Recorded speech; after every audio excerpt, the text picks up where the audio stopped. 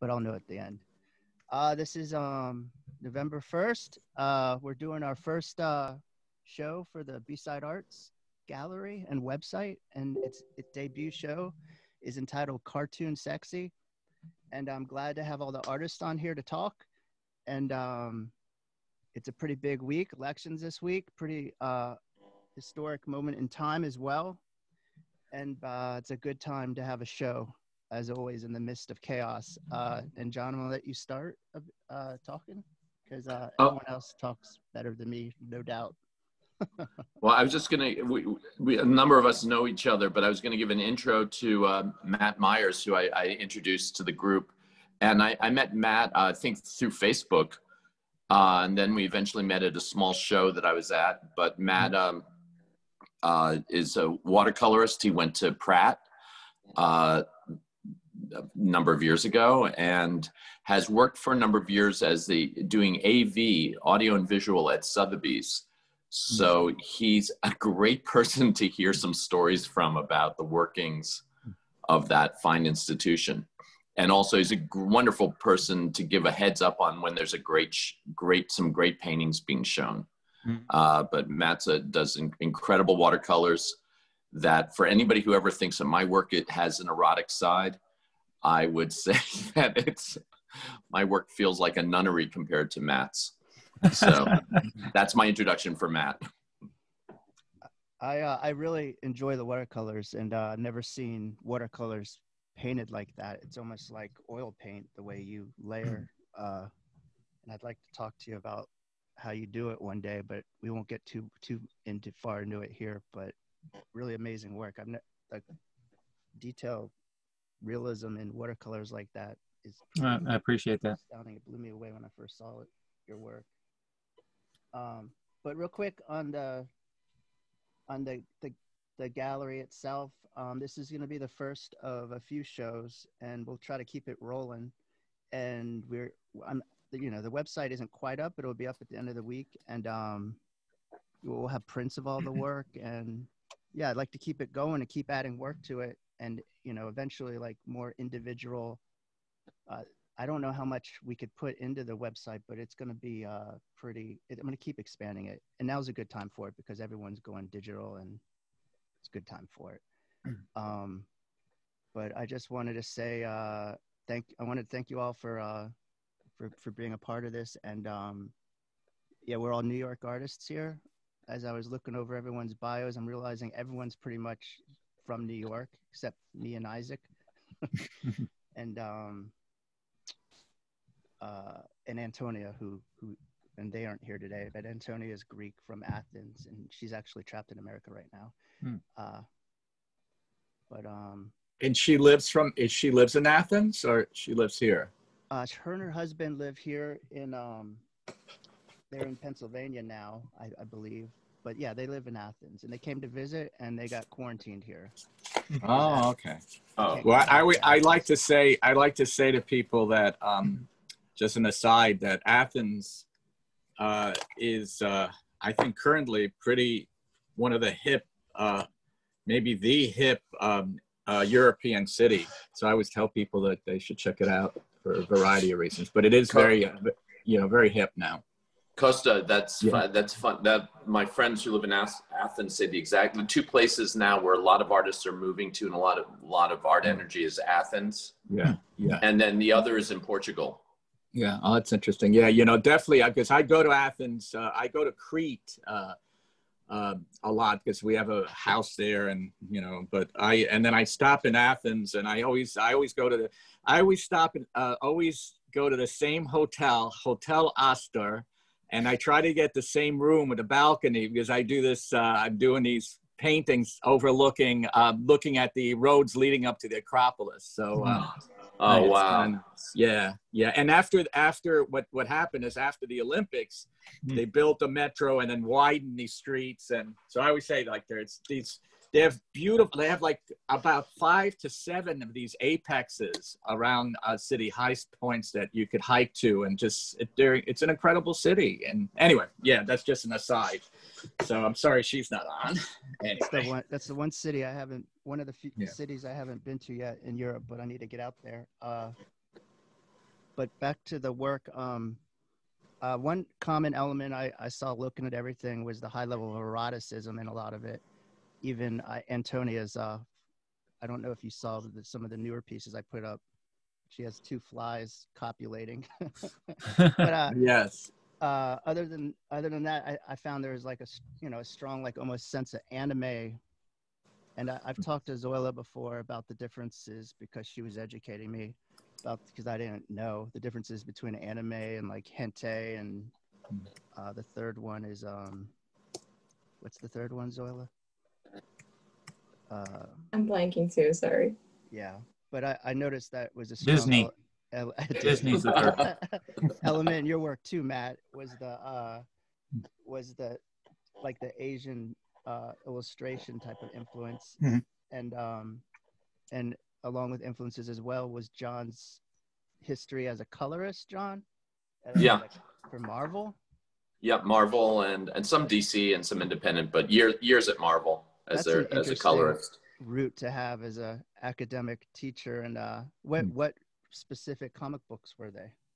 I mean, I did a lot of Punisher, but I was really used. I was used for all the regular Marvel titles, but where I'm known for these days when I hear myself mentioned in podcasts, it's for my graphic novels. So where I worked in gouache, which I'm now teaching also at the New York Academy of Art and CE, I always say it's my perfect sketch medium because you can make lots of mistakes. So I colored a lot of comics in gouache and in watercolor, Dr. Martin's dyes, which are highly carcinogenic. Nobody uses those anymore. Oh, darn. But I didn't know that. I'm sorry? I didn't know that. Yeah. So it's before the age of computer color, or it's right as the age of computer coloring was coming in. But I did all my hand painted stuff. And when I was at Marvel, you're talking about this stuff, right, John? What stuff? He's got a bottle of it right there. Oh, right here. Don't drink that. Oh, I didn't see. Yeah. It's worse than arsenic. Oh, I didn't see what it was. Would you have Dr. Martin's dyes? Yeah. Oh, yeah, that's really poisonous stuff. Yeah, I won't let my cats drink it. Okay, yeah, that goes right. Don't get on your skin; it goes right in. So backtrack. Go ahead. No, so but it was interesting because when I was in comics, I really wanted to be I was really always said, well, I'm a fine artist, and even in my office at Marvel, I had like my paintings up. I was so proud of being a fine artist and not in comics because I felt that fine art was pure and comic books were impure. And now that I'm older, I sort of went, you know what? I still have a lot of friends in comics, Walt Simonson and Bob Camp, all these people I'm still, in touch with and hang out with. And I actually find them really quite pure artistically, even though their work is commercial. And as you get older, you sort of sometimes realize that what you thought the fine art world was pure is actually, impenetrable and corrupt, and not everything, but it's certainly not. I would never describe the art world as pure. And I love the art world, but it's not pure. And the comic book world now, I've really grown to love and embrace. So I try and allow, I guess the point being is there was a period in my life where I did everything I could to try and fight the influence of my comic book work in my painting, because I really saw them as two separate things. And now when I'm doing a painting and someone says, wow, that reminds me of a comic book, I'm actually feel quite good. And so in terms of coloring or in subject matter, it's something I do not shy away from. If I have something that looks 19th century old master and then something that feels like 20th or 21st century comic book. John, it's interesting when we were kids, I don't know, I think I might be older than you, but when we were kids, there was a lot of people, Steve Assel, a lot of friends would draw from comics. We're interested in, they would learn their anatomy from comics, Absolutely. Yeah, me too. Yeah, you did. Now, I was more into, back then, I was more into abstract art more than I was interested in comic books and a narrative. At that point, I guess Marvel was, when did Marvel start? When did it develop? It developed in the late 60s, didn't it? Or early, I think Early It's 70s. either early 60s or late 50s. Mhm. Oh, okay. It's been around a while. It was. But it at- was like either you were was- a Marvel fan or you were a DC fan, right? I mean, it was Right. the Right. best. Right. It was a Still that Beatles. way. It was a Beatles, Rolling Stones type of thing. Yeah, Yankee Med thing. But you know, a friend of mine from high school, a couple friends, worked for who's the major guy from Marvel who had his shop. We did a lot of advertising. I forget his name. Wally Wood. Not Wally Wood. Tell me another name. We got, you know. Nico? Not Romita. No. Not John Romita. There's He had a lot. He had you know, they did a lot of commercial work. Anyway, the person, as a friend of mine, is Joe Rubenstein. Joe. Yeah. Yeah. I haven't seen him in years, but I remember when I worked there, he used to always bring in his paintings from the Art Students League. Right. This was back in the 80s. He was studying at the league, and he'd bring in his portraits. And Yeah. I can't remember if he was studying with Frank Mason or with I don't know. He actually monitored for years for Burton Silverman. Oh, okay. I Yeah, find all that that's another common tie we all have is I don't know about Matt, but from the league, but back to the show,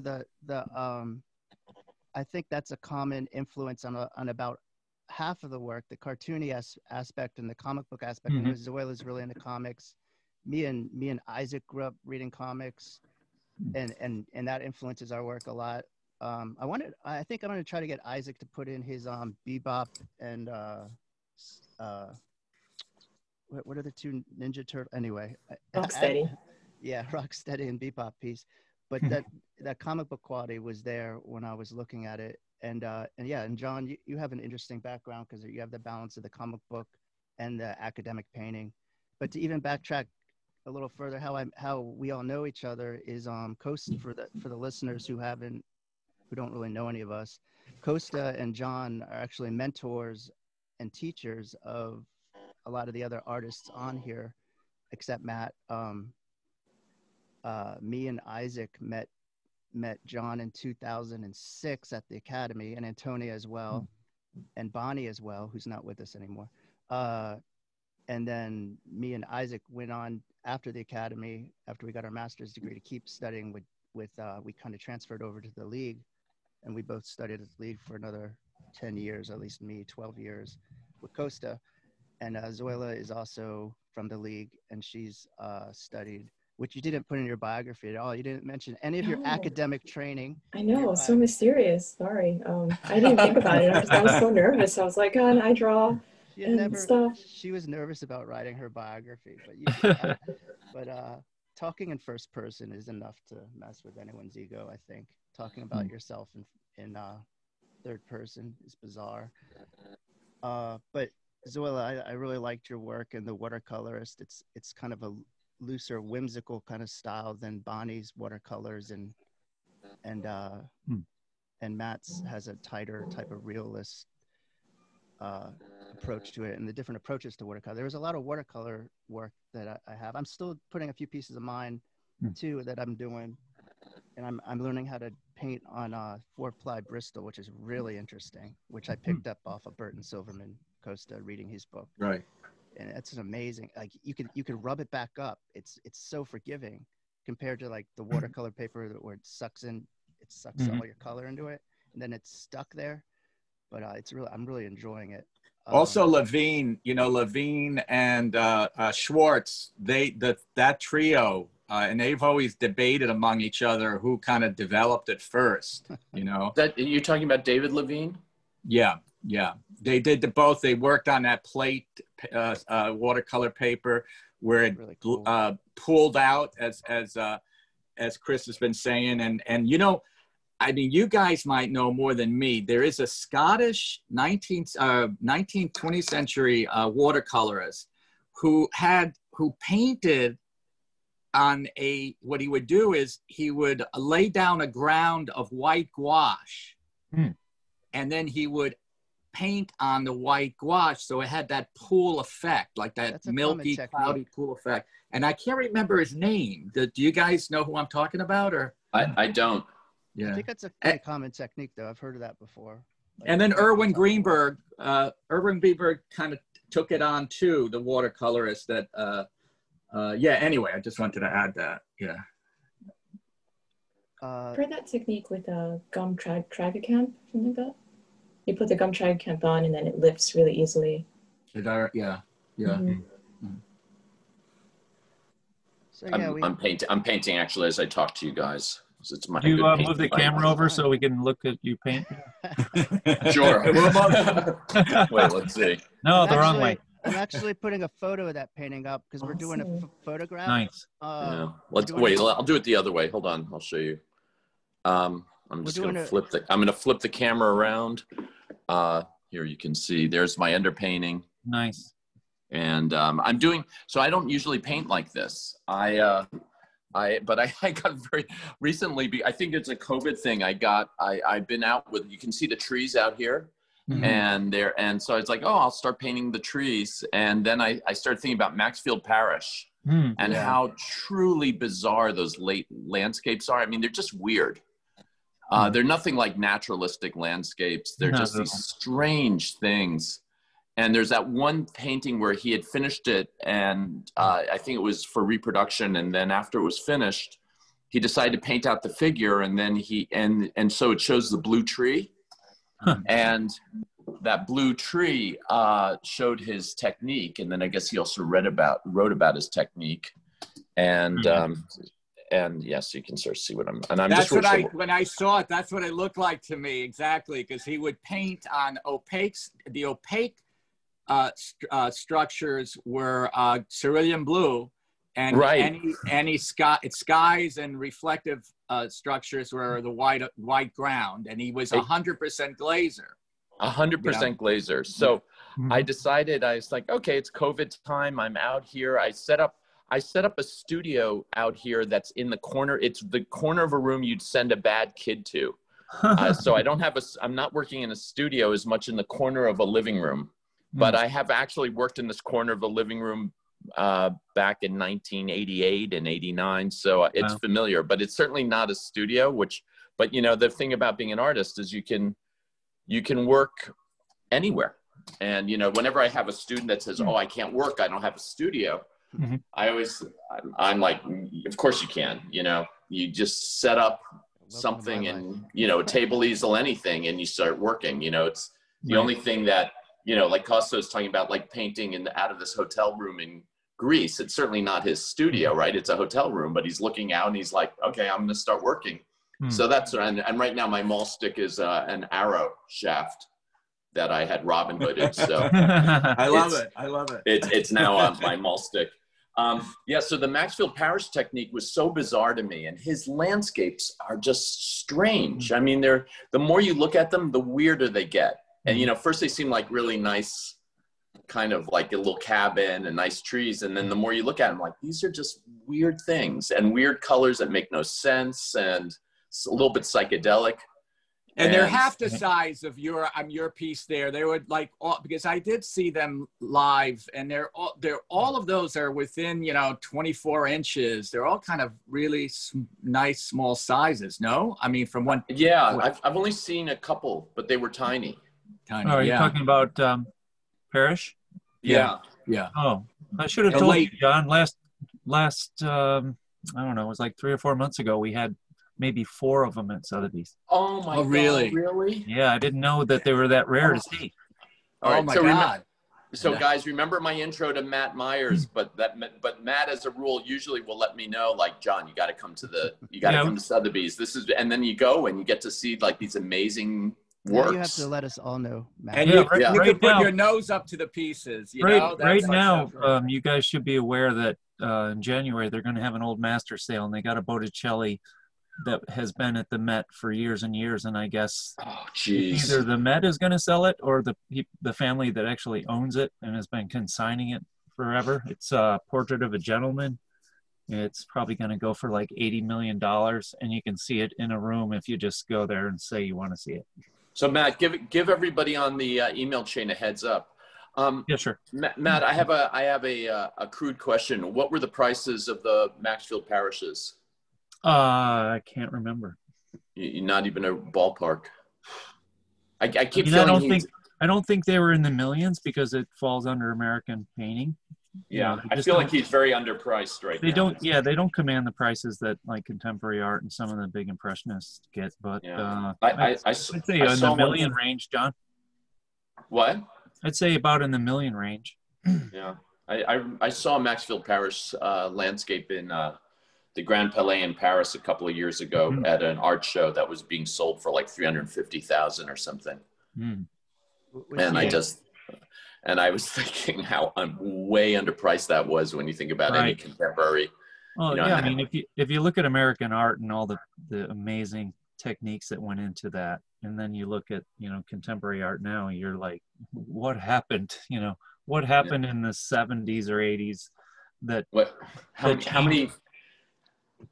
many Maxfield Parrishes? Trajectory, How many Maxfield Parishes can you buy for one Damien Hirst spot painting? Probably a dozen. Yeah. Postmodernism happened. Yeah. I think that's one of the things about studying at the League was its strong history, because a lot of illustrators and where did Maxwell Parrish come?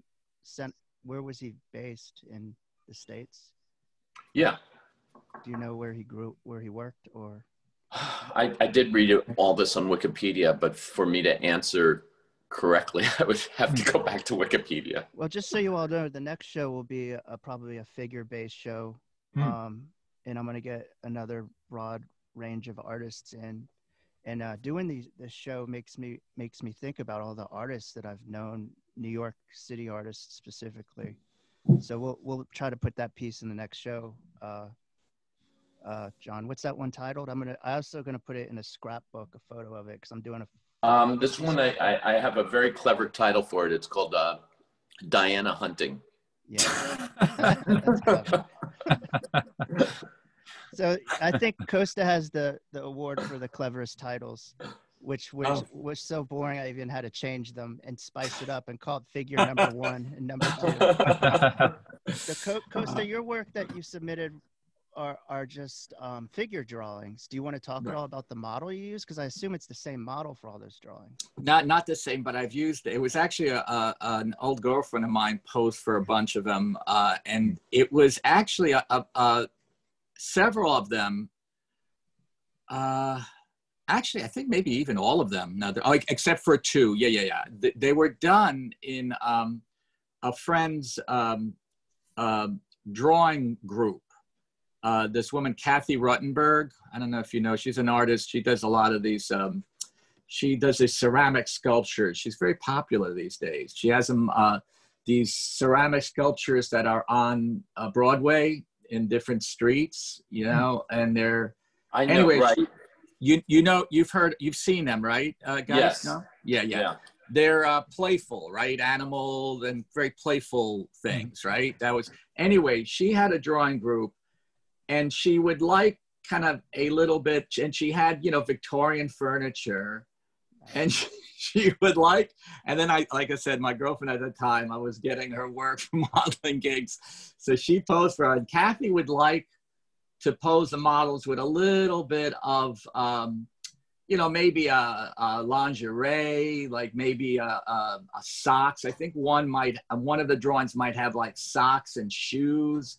All the things you wouldn't let me do in your studio. I know. You see that I need to no, but the thing is that once you put an apparel on a nude figure, like actually in a way what John is doing in his painting, he's talking about Botticelli, and we know it comes from the classical Greeks, the see-through garments that right. Let's call them and let's wet them. Let's wet them. There's nothing sexier. Come on. Yeah. Than a transparent, gauze, wet, clingy fabric on the body, and so I think anyway. Yes, I was forced to draw that because my work tends to be the opposite. It tends to be not eroticized. It actually kind of, it's the erotic nature is de-emphasized, a little bit. Well, definitely in my work. So anyway, when you draw and paint nudes, though, you're kind of forced to confront a little bit of eroticism in there. Always, and and also if you're doing like a lot of my models over the years been people that I've had relationships, sexual relationships with. So and I would say honestly, in the beginning, there's a lot of erotic drawings. I just like relationships. In the beginning, they're highly erotic. And then as time goes on, they get less so. It's funny. Oh my God, right? You know what's funny? You know what's Art strange? mirrors life. Not again. It's funny because I always joke that I think that there's two types of artists. There's the artist that has that their erotic models are the people they've had relationships with. Mm-hmm. And then there's the other type who never have relationships with their erotic models, which is me, because I always, but then my work is always kind of has that erotic feel because it's never realized. Mm-hmm. And then like if I'm dating somebody, like when I started dating my wife and I'd asked her first, to model for me. And then she never modeled for me. We ended up starting to date. And then 6 months in, she said, will you paint me? And I only painted her face with little angel wings. And then I painted, and then when I did a major painting of her, I painted her in full armor. Right. And it's interesting. I wouldn't paint her at all, like in a nude way. We're still waiting for that, John. Yeah. No, I want to say to that is true. And you know what, my work, a lot of the work over the years, because I've basically worked with the same models doing these motifs, these, the Joya, Miranda, Connie, and right. And with Miranda and Joya, they're, very attractive young women. And sometimes the poses are a little charged, but they're like Chris said, you can't avoid it. And but in what you're saying, John, I think it's very true. The tension, the sexual tension increases when you're not involved with them, and so that you could actually put it plant it in your painting, So right. I always tell this story. Yeah, go ahead. Yeah. Sorry. Go on. No, you tell the story that. So I had one of my collectors call me one night. He and his wife were tying one on. They were drinking, definitely were, because then they have several of my Miranda pieces, and one.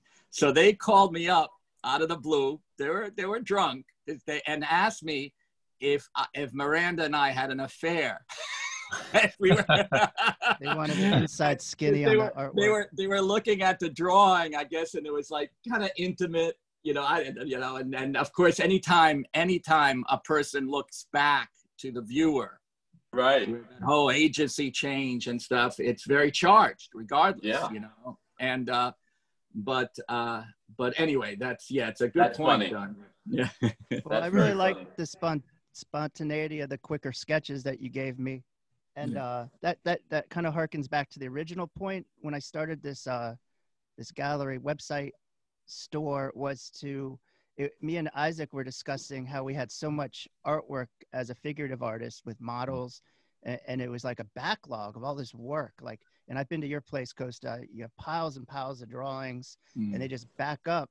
And that was the original concept of the store, was just a place to put our overflow and to sell some of our studio work. I know Ginsberg has his studio sales. He probably experiences the same thing. Right. But then eventually it just transformed into just having a gallery. And now I'm just kind of resigned to the fact that we're going to put people's finished, what they're doing now in there as well. But I appreciate the spontaneity of those drawings. Yeah. And they kind of stand alone, as in they're not cartoony in an illustrative sense. Yeah. But I was thinking more of the sense of cartoon, as in like the Italian word cartoon, like a design, kind of thing. Oh, that's interesting. For the concept. Can I ask a sort of a question about? Costa, do you went to SVA? No, not SVA. I mean, I'm sorry, High School of Art and Design. Yeah. Yes. Yeah. So were you with Stephen and with Ava? Harold. Ava, Ava, yeah. Very, very, she's a best friend. Oh, yeah. Good. Yeah, I love Ava. I have, it's funny because I ran into somebody, an old friend, last year, and I keep meaning to get in touch with Ava because we were supposed to do some drawing switch. But I'm trying to think of what it was. Anyway, an aside. So Steve, this is years ago. Steve and I and another friend, we Stephen Assail. Yeah, and we were we did a late night one of when Steve was doing his like goth period thing. I would go with him. I remember that. We go to these late night S&M joints, right? Right, so, with the people with the gas masks and the feathers and all the piercing. and with Stevie Nicks background music. Always. That's when I realized that Stevie Nicks is a goth queen, because he played Stevie Nicks songs. But so we end up in this place that Ava's I guess her husband or her man, Manny. I don't know. Her husband at the time, he was still alive. Yeah. So Manny, and so John, the what's that place we're talking about? That Comedy Cellar and the Olive Tree. The Olive Tree, yeah. And so we went into the Olive Tree for because that was a 24-hour joint with the Charlie Chaplin, and we're sitting in a booth. Here we are in the booth. It was Steve and I, and I think it was Lino, Steve's friend. Okay. And so Steve, so we're sitting, chatting, whatever, blah, blah. And Steve looks over, and by me, adjacent to me, was a drawing on the wall. And he looked at it, goes, boy, that looks like you. And I look over, and it's a drawing of me, because Ava and I, we moved back in the 70s. I always tell this story, Chris, that when, back in the 70s, we were, New York was, so cheap, and my girlfriend and I moved to Hoboken back in 77, 78, right? And then that started a lot of people moving to Hoboken. So we were a community of artists in Hoboken back then, and Ava was with us. And so Ava and I, and all of us drew and painted each other for years. Anyway, that's yeah. And yes, we were in, and the other thing with Ava, John, if people don't know, Ava's mother was a model. Yeah, so you know this. Yeah. Did you know Ava's mom? No. I didn't either. So guys, just so you know, this will be another artist that Chris will hopefully show is Ava Harrell, and she went to, there were two big art high schools in New York City. There still are, but it was a high school of art and design and the high school of music and art. Music and art eventually at some point merged with the high school of performing arts, which the movie Fame was based on, to become LaGuardia. But at the time there were two, and music and art was up on the hill in Harlem, and high school of art and design is still there on 56th and Lex or 3rd. And so what we were talking about, Ava Harrell, who went there, Stephen Assail went there, Costa went there. Mark, great comic book artist who went to school with you guys. Didn't Max Ginsburg teach there as well? Yeah, Max and Erwin. But wait, who is another comic book artist? Oh my God, he did a great job. And Mark, his first name. Not Mark on top. Mark with a T, right? Which Texiera. Mark Texiera, a great comic book artist. They all went there. So you have this magic time, in which I wasn't there at that. I grew up in the city also, but I wasn't at this high school. But you have this magic moment with these New York City artists that needed a steady job and ended up in this high school teaching a bunch of punk kids that were coming in the 70s and 60s and 70s. And so these kids are going to art and design, are having this extraordinary art education. I mean, extraordinary. And an art education that if they'd gone off to RISD or gone to Pratt, they were getting a level of, Costa, am I right? This is what I've got. Oh, definitely. Absolutely. And so it's quite, so when we're talking about Ava, she was part of that group. And if you ever go to the Comedy Cellar in the Olive Tree, when it opens again after COVID. So it never closed. I thought that she sold it, no? Or she? It's in the family. It's her stepson is running it, Noam. Oh, okay. So it's in the family, and she still lives above it. But the way I met Ava, she started studying with me at the New York Academy of Art at some point in the early 2000s.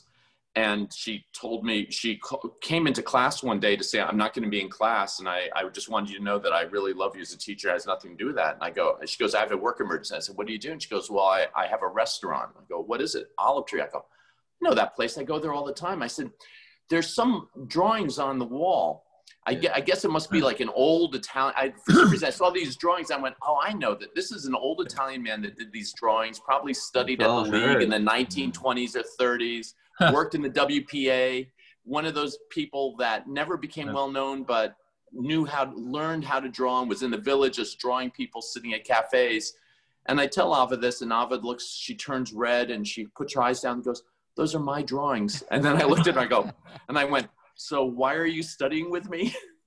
No, she was Ava was probably, I would say, on a very, super high talent. And she had, she kind of took a lot, she was responsible for her mom too, as you know, right? There was a big strain in her life. So she kind of didn't commit as much as she early on into her art, but as far as her abilities and her soul, artistic, very high on that meter, don't you think?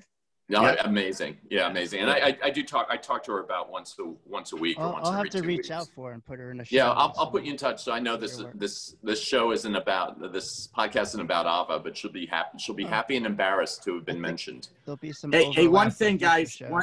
One thing, Chris, since we're broadcasting and you asked a question and I looked it up, the main teacher apparently of Maxwell Parrish was Thomas Anschutz, and he studied at the Philadelphia Museum of Art with Anschutz. Oh. And the Anschutz, that painting the Met has, that beautiful painting, the woman with that red dress, you guys know it, right? And she's leaning, she has a expression on her face. It's like, no, she's in 3/4, 7/8. You know that painting? She's like it's you know it. It's just not. I'll look it up though, or maybe you'll text it out to all of us. Yeah, I will. Yeah. Matt, when you came to study at Pratt, is that when you moved to New York City? Yeah. I went from a Quaker college in North Carolina called Guilford College, and it had a really amazing art teacher called Roy Nydorf, who was from Long Island, and he went to he went to Yale. He kind of got into Yale through the back door, he said, because they're so selective in how many people they allow, and his portfolio, I guess at the time, was not stellar, so he somehow got into it through some programs and then got accepted eventually. But a phenomenal artist, and he just ended up at Guilford for a job, and he was there for maybe 12 years or so before I came along, and then we just hit it off like we were not like a teacher and student, we were like buddies almost. And he taught me a lot of the basic in arts, because before that I was only doing kind of commercial art. Like I could draw really well, but I never had a mentor. So he showed me printmaking, drawing. He taught everything there, painting, everything. I did sculpture. I was doing everything at Guilford, at different places around Guilford. But then I think I put in, for graduate school, I put in Yale, I put in all these high caliber colleges, because my ego was like really up there, because I guess in North Carolina, there just didn't seem to be a lot of competition. So I thought I was like, I'm one of the top artists. I'll get into one of these colleges, and I got rejected out of all the colleges. So I ended up, me and my wife, Laura, we met this professor who had done a program of printmaking in Val di Tavo, Italy, and he knew some Italian families, and he said, well, let me talk to a family and see if, because I was interested at that time to go to Italy and to study, since I had a year to wait till I could get into another college. So it ended up that we went to teach English at a family's house outside of Lucca, Italy. So wow. I was able to just go, like my wife would stay and like tutor like one of their kids. Like nobody else was really interested. She would just like be hanging around the house. If they wanted to speak some conversational English, that was fine. If not, fine. It was like no pressure at all. So I just ended up going all over Italy and, you know, looking at a lot of art. You know, we were only an hour from Florence, so I went there like once a week.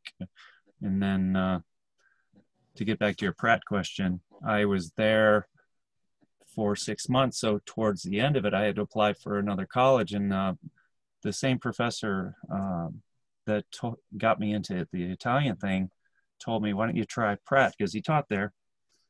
His name was David Finkbeiner, really awesome artist and printmaker. And so I applied for it and got in like right away.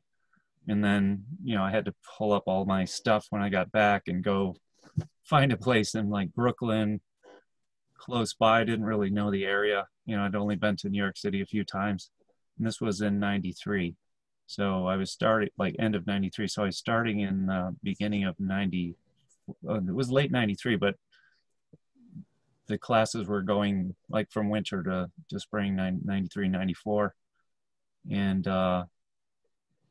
you know, Pratt was still at that time pretty depressed. I think it had gone through a lot of financial changes. Like at one time I knew that there was a lot of printmakers, you know, New York printmaker or artists that were doing prints of their stuff at Pratt and Pratt Manhattan. But I think those glory days were kind of over, and they were just riding on their laurels and their reputation. But there were still some pretty amazing teachers at Pratt at that time, and they were kind of in a renaissance in a way. There was the provost was Thomas Schutte, and he had a vision to bring Pratt back, and there was like a lot of renovation, a lot of public art. Like if you go to Pratt now, you'll see a lot of sculptures, totally different than when I went there. They brick the roads to make it really look kind of old-fashioned in a way. So you came to New York to study as well, kind of like the same as me and yeah, Isaac and Antonia, and I think Bonnie as well lived upstate. Just kind of drawn into New York to learn how to, you know, to keep studying. At least that's how I got here. Zoila, you're a native? Yeah, I was born here. Oh, okay. Yeah. I was actually from upstate New York originally in Niagara Falls. Okay. Yeah, I saw that on the. And then you went to Carolina and then to Italy. I got a chance to travel through Italy. Virginia, North Carolina, Italy, where back to New York. Where in Virginia? Roanoke, Virginia. Oh, okay. Yeah. So that's where my wife Laura's from. I have friends down there. It's a good area. Chris is Virginian. Yeah, I saw that in his bio. I didn't know till I read it, Chris. Yeah, I've been. And some of my family came to Virginia, but like before the United States was formed. Wow. They were they came to Virginia in they immigrated in the 1600s to Virginia. Yeah, when I first saw your name, John, I thought, is this like a royal family of Brits that just kind of settled settled in the United States? I think the Wellingtons were German, and I mean, I do have Scottish and Irish and English blood. Mm-hmm. Like I have Burnses and a whole bunch of Sherwoods, but the Wellingtons were actually Lutheran German. Wow. And the Duke of Wellington had just beaten Napoleon, and there was like a family of German Prussian soldiers, and so they changed the name to Wellington because it was kind of like a military hero. Wow. So what was your name before that? I think, there were a bunch of them, but I mean, in the German side, there were the Schmidts and a whole bunch. Wow. And then there's a whole French side that came to New Orleans. I think as early as 1612. I'm a real mutt. True Sounds mutt. Like my family. Yeah, a true mutt. I have to. Zoila. So where did you grow up in the city? I grew up in Manhattan. So like, I was 5, and then I moved to Queens, and then I've been living back in Manhattan since I was 18. Oh. So, but pretty much Harlem. Okay. And then Harlem, and then Corona. So you're a true New Yorker. Yeah. I didn't go to art and design though. You and John are kind of true New Yorkers. Yeah, I kind of wish I had gone to art and design. Like, where did you go where was your high school? LaGuardia. That's like going. But LaGuardia is music and art and high school of performing arts combined. Yeah. That's It's a just pretty artsy school. it's pretty artsy. It's very artsy. It's a hard school to get into also. Or it seems to. I think it was, but I don't know what it's like now. I feel like it's really changed or something.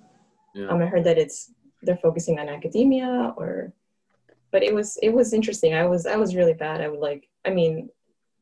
would cut class to go paint, and my teachers would let me just go paint in the hallways. It's like, it's okay, you don't have to go to history class. You can just paint. I'm like, all right, cool, thank you.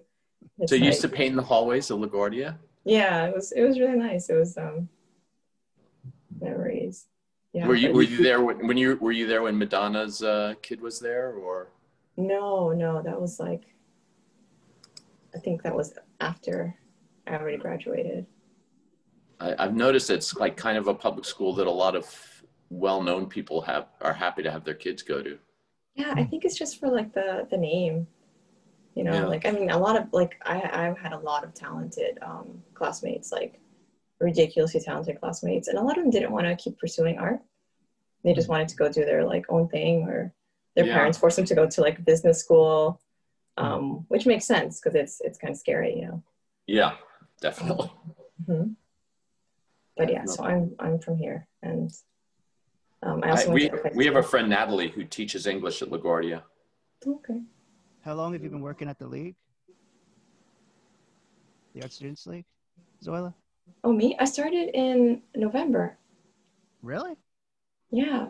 Oh, I started working I mean, working is in like in the studios there. Like for like not the I want to say 3 years, but with this quarantine, it like 3.5 or nice 3 chunk of time. Yeah. If I was to redo it again, I'd probably I don't know, I'd probably just I mean, I would never have met John, but I don't know, it's a lot. The league is a good place to go for good education, very affordable, atelier type education.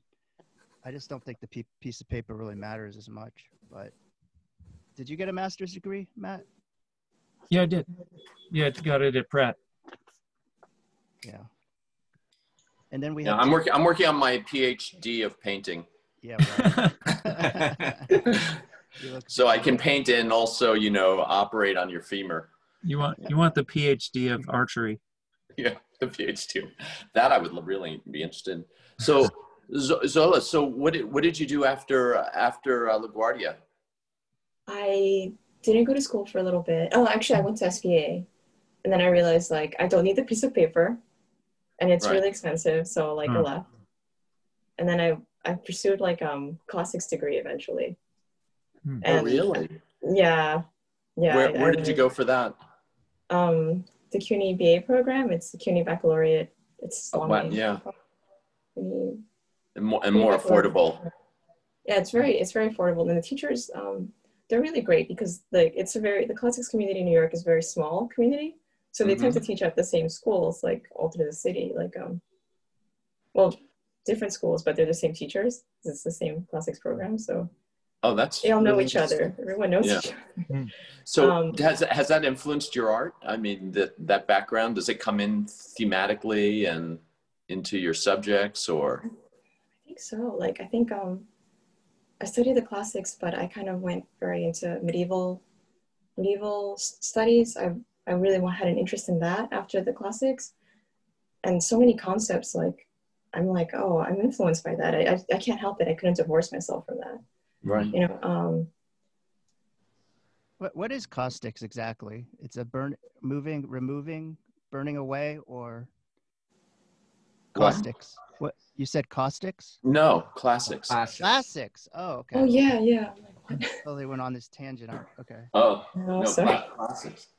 Non-art, So that has influenced. I think it must have. Like, I realize I'm working on a graphic novel right now, and I was gonna ask you about that. It's so medieval. It's like, oh, okay. Did you show me that when we did, right? It's all coming back to me. I remember being so blown away by what you were doing, and your group at Marshall's was so hyper talented. I felt. I mean, there were so many people doing really extraordinary things that you, and there was the Philippine gentleman that was just off the charts. Andrew, and I just like, I remember looking at all of your work and going, oh my God, this is insane. You know, that was happening.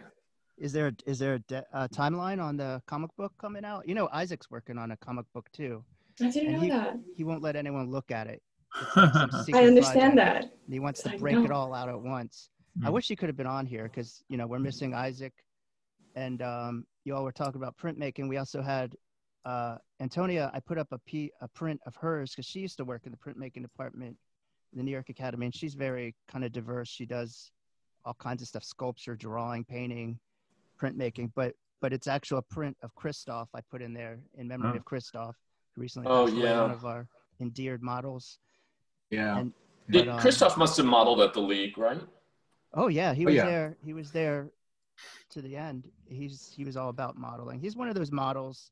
We talked about this before. Like, you have models, then you have like models like Raven that are just going to be modeling their whole lives and totally devoted to the trade of modeling, and like it's like organically part of them. And that was Christoph. So I had to dedicate the show to his memory.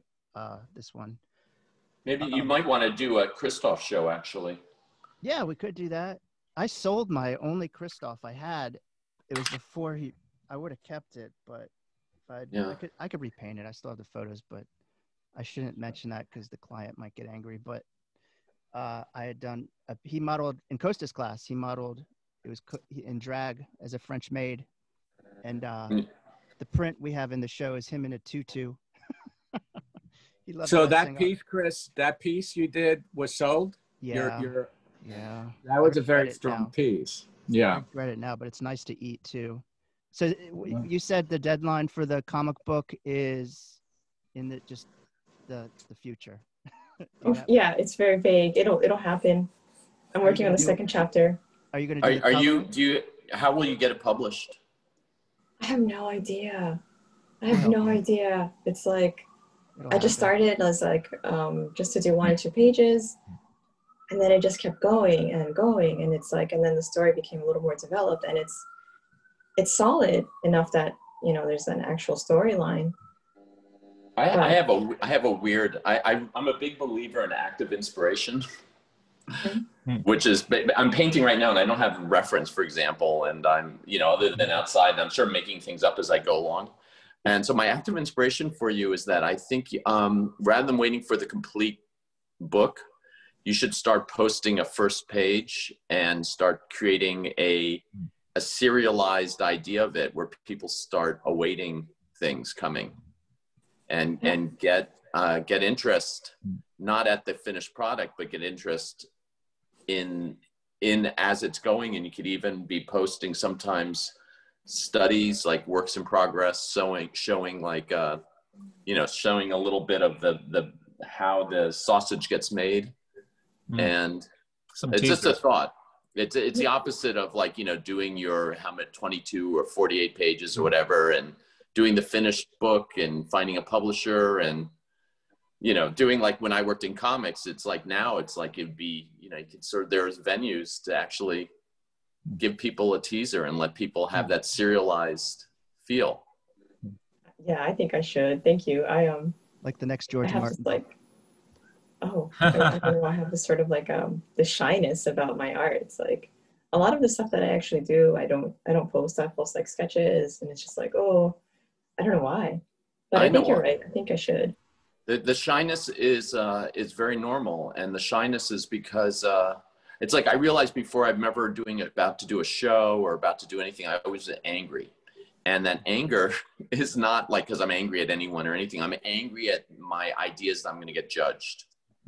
It's like a defensive anger. So shyness or anger, however one does it, it's about whenever we're putting anything out, we're going to expect reactions, and not every reaction is going to be a pat on how lovely and wonderful we are. It's sometimes reactions are going to be negative, and even if they're not, it's just that it's this very scary thing to put your work out and to have reactions. So I wouldn't feel bad about being shy or being anything, But I think that it's important for us artists that do want to have audiences that to acknowledge those moments when we're either shy or we feel like I'm going to be angry at them before they're angry at me, whatever way we decide to handle it, to acknowledge it and then get past it and get our work out there and realize that people's reactions either super positive, indifferent, or super negative, that they don't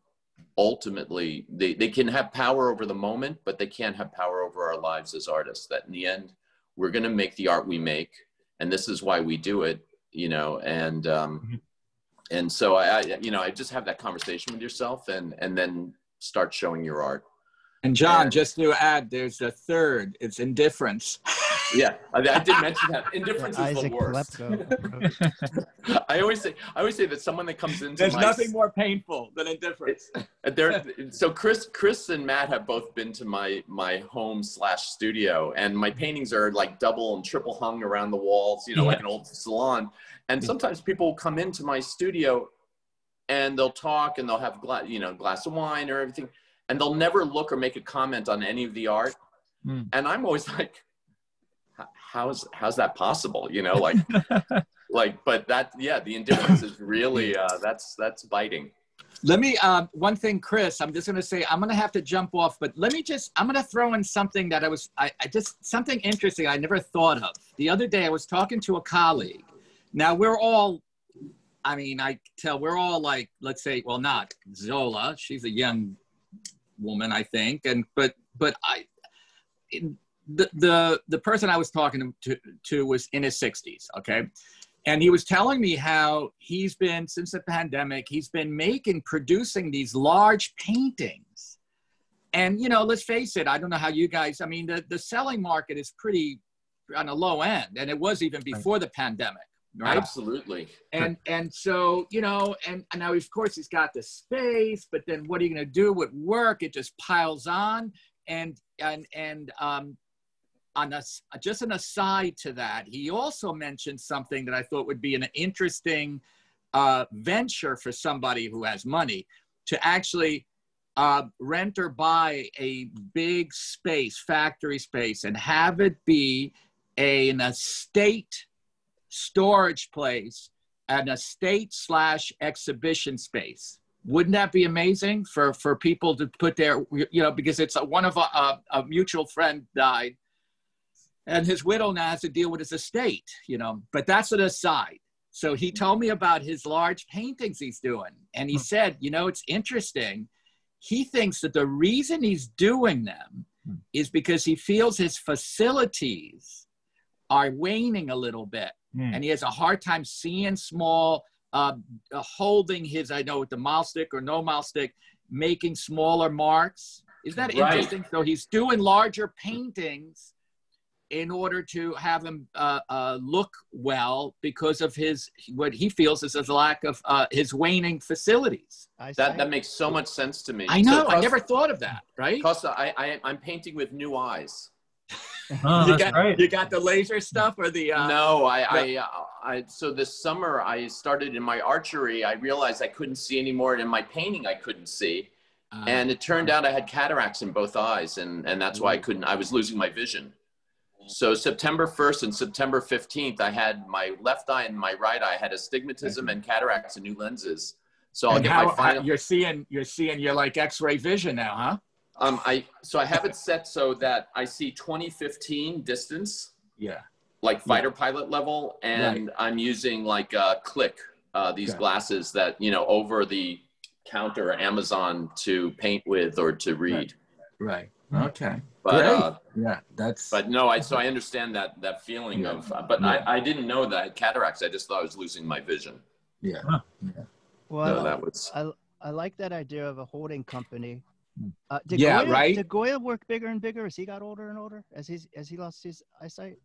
My eyesight started. Well, his black paintings, or they called it black paintings. Well, they were pretty much they were murals on walls, and they were pretty large. Like I would say, but I don't know. Did he do that late in his life, or?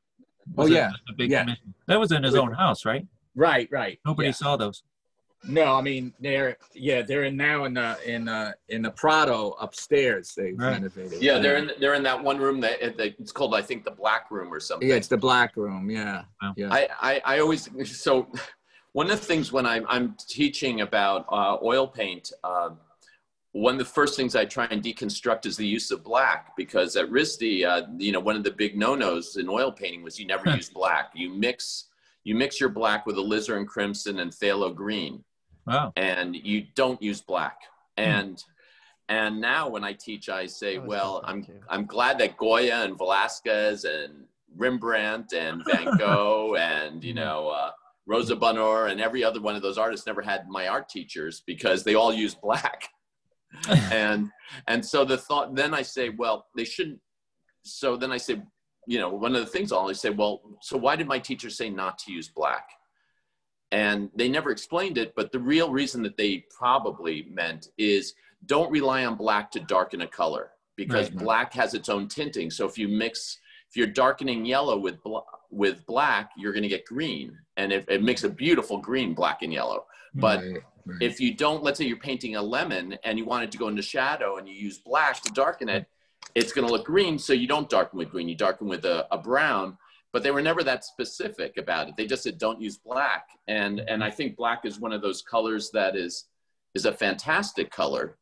You know, I have a little bit, I don't use it all the time, but it's a great color, but not, I'm saying this because of Goya, because I always say, what would have Goya done without the color black, you know? Well, you know, there's one artist, who is it? I forget his name. He was one of the Brits that won whatever that BP award a couple years back. And he did this incredible photorealistic painting with 3 colors: blue, black, Mars violet, and titanium white.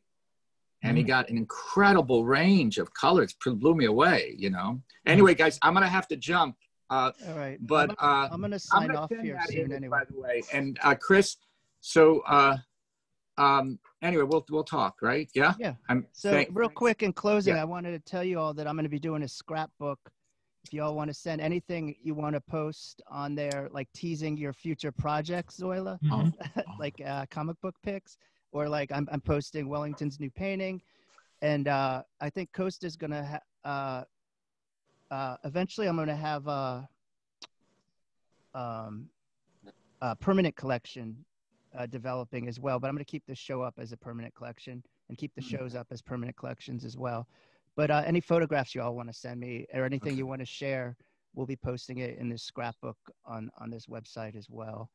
Great. But I think that's pretty much it. It's been about an hour, and I think everyone got a chance to get to know some of the artists. And shout out to Bonnie Dewitt, who of course couldn't shout out to Bonnie, be here. Wonderful, wonderful, bizarre artist. She was a lovely lady. Yeah, and Zoila, definitely you have the fear, but have courage after the fear, okay? Thank you. And definitely start thinking about posting and doing that, you know. It's probably going to be more positive than you think, your feedback. So just so you know, Zoila, like you stood out to me in a sea of students to put, I mean, if you still even consider yourself a student, which after a while you start transcending that, the way you think about yourself. And I think you're on the verge of transcending that in your own mind. So that would, I mean, but your work's very strong, and it stood out to me. I love that. I always feel that artists are students until they die. Yes. Because you see stuff all the time and you want to figure out how they did it. You know, like John said, I've been working in Sotheby's since 2001, and I'm blown away every time I go through an exhibition. Yeah, it's humbling. You'll see something like it could be 2,000 years old, and you're wondering how the hell they did that. Yeah. You know, at that time, how they did that, how do they finish a piece of marble or a sculpture? How do they do it? You know, so I feel about your watercolors. Mind-boggling. And that's what I've been doing a lot. Is Chris, I've been telling you, I've been geeking out because I've been doing these kind of remote classes. I've been lecturing, and so the fun part for me is that I kind of research. Right now, I'm researching. I'm doing a lecture on Hans Holbein the Younger. So I'm doing all this. So It's, I mean, it's like you said, Matt, it's so true. It's like you're forever a student. I mean, right. Costa, can I ask you a question about, what I heard about Holbein's technique was that he sometimes, I mean, I know there was optical things he did, but one of them was a sheet of glass in front of the model that he would trace. He would do that to two-dimensional linear. But he also, the other thing too, it's like when you're talking about one thing that he did a lot, he worked on paper, mounted the paper on a panel, and he used shellac as the ground and as both a size and ground. And all I'm saying, the reason I'm saying that is that, well, of course the materials back then, but when you look at Holbeins today, you look at the great Holbein, well, there's two, but the one on Sir Thomas More and the Frick, nothing. I mean, it is pristine. It's fucking pristine. Wow. You think he used for that one as a size? Yeah, and the Holbein that, I mean, all the Holbeins blow me away, but the ambassadors at the in London. Yeah, with the skull, the skewed skull. Is that sick or what? Right, and that's a real optical distortion that he must have been playing with the camera and just going, oh, that works. Yeah. What I mean, it's amazing. Anyway, all right, guys, nice. Matt, nice to meet you. And nice meeting you, Matt and Zola. We'll see each other, I guess, speak to each other soon. And Chris, thanks a lot for setting it up. It looks great, by the way. Thank you all. Yeah. Thank you, everyone. Right. The show looks great. Everybody. And it'll be up in a week, permanent. Okay. Bye-bye, everybody. Thanks a lot. Good night. Have a good week. Nice to meet everybody. Okay. Bye, Chris. Bye, Matt. Bye. Bye. See you. Bye, Costa. Bye, everyone.